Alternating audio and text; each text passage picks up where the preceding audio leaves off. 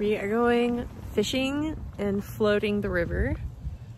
Floating the river and fishing, whatever. But we are at Angler's Roost, which is, I guess, just a spot where we can get into the river. Yes? Mm-hmm. It's also a place where people can do their, like, campers, park their campers. And then we're getting in, this is the Bitterroot River, right? Here it is. We're with our friend Dan, and this is his raft.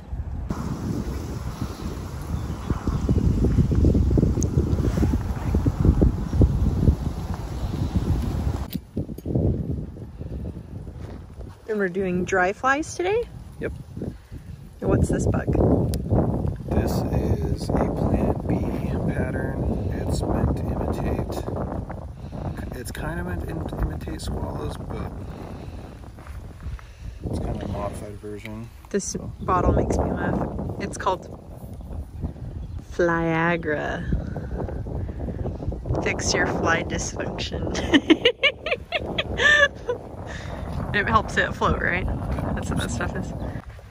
Are we going to inflate the raft? Oh, there's our boots, babe. Oh, did he grab them? Yeah. Oh, somebody's calling me. I've been just wearing my slippers because we thought that the boots were left in the back of the truck.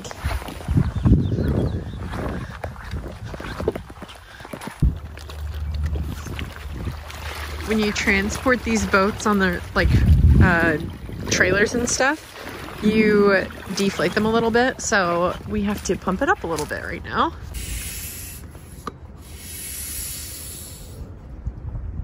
You're so cute. Wow. I'm so excited. So this is a 3-man boat. Whoever's rowing sits on this thing right here. This is a dry box.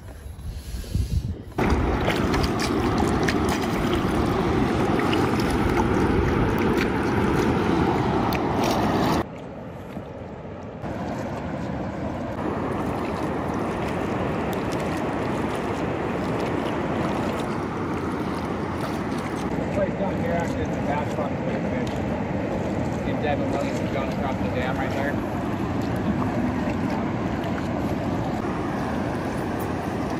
I plugged with Dakota, I played. I just it was like every single time. Down there, you got like 6 fish in there.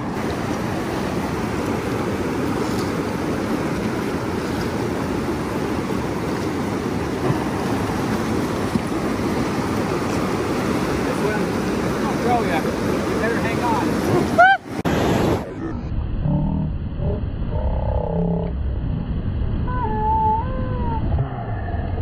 Have you ever had anybody fall out when you went down that? Not down that, but just falling out?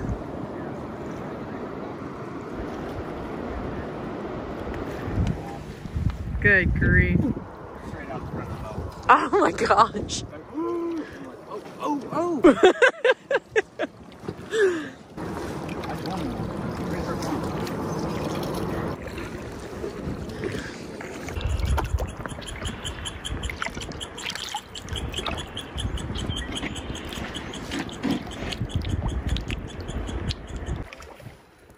That fish jump right there? That was. Was it? Yeah, the fish just jumped. Yeah, it's not a spray.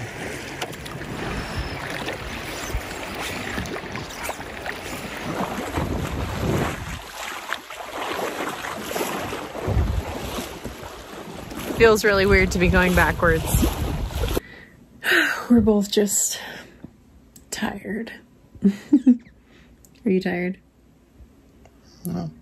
I'm exhausted. Have you been drinking water? You like took 2 sips out of that water I gave you. I was focusing on not freezing to death while in the boat, and also trying to cast with the 5 million instructions that I was receiving.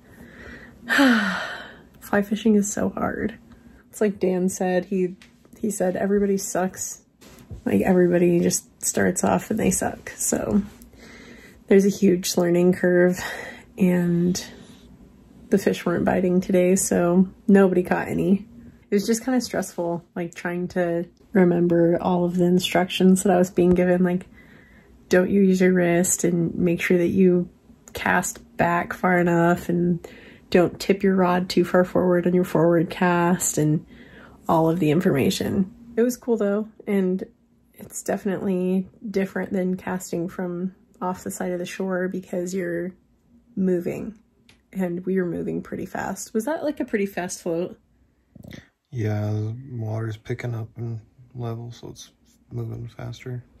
Yeah, so it was like by the time I had like gotten myself together enough to like try and cast, we were already past the hole that I was supposed to be casting on. So it's just, yeah, something that I'm gonna have to continue practicing. But can we still fish from on the shore like for a while longer, or not really? There's places you can go to fish on the shore. But runoff is about to start, so it's... So the water level is going to go up really high? Yeah, the river will be pretty unfishable. When does it become fishable again? Later in June. June. Okay. Anyways, so that was us unsuccessfully fly fishing the Bitterroot River. It was a cool float though. It was really pretty. Lots of very big, very pretty houses, lots of deer, lots and lots of wildlife, like birds and all that kind of stuff. Just no fish. So hopefully next time. Okay, well, thanks for watching. Bye.